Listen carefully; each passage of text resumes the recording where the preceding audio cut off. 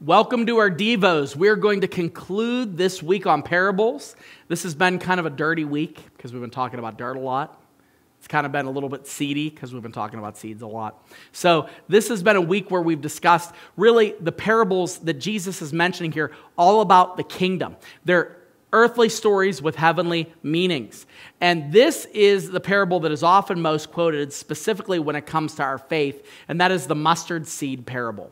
This is mentioned in almost all of the other Gospels as well. But the mustard seed parable, this is what Jesus says in verse 30 through 32. He said, "With what can we compare the kingdom of God?" Everything's about the kingdom, about the gospel, about who Jesus is, the mystery. "Or what parable can we use for it? It is like a grain of mustard seed, which when it is sown on the ground is the smallest of all seeds on earth. Yet when it is sown, it grows up and becomes larger than all the garden plants, and it puts out large branches so that the birds of the air can make their nests under it." We see a couple things happening with this, and this is the simplest one. And again, similar to what I said yesterday, the impossible exponential potential of what happens on earth when God is involved is beyond our comprehension.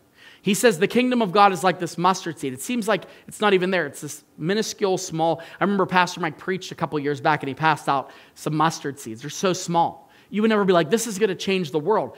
God says, this is what the kingdom is like. You don't see it. It seems imperceptible. It seems almost insignificant. And what happens is the potential is life-changing. Now, the other thing, it says when it grows, it becomes so large, larger than all the garden plants. It puts out branches, and the birds of the air can make nests in the shade. When the kingdom of God is on the move, which it is, the world changes.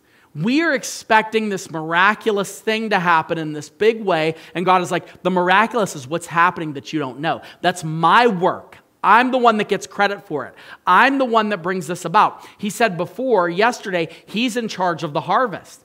And as Christians, you could do a lot worse with your time than daily getting on your knees and just thanking God that he doesn't stop. He doesn't stop working. He doesn't stop reaching out to people. He doesn't stop redeeming people. He doesn't stop performing the miraculous. And as we pray, keep this in mind too.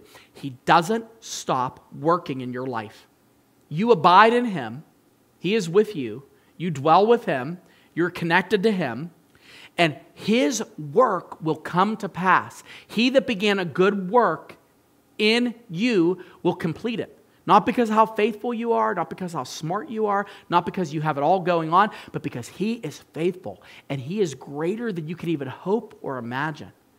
Parables, earthly stories with heavenly meanings. So don't praise God just for what you see. Praise God for what you know is true of who he is and what he's doing.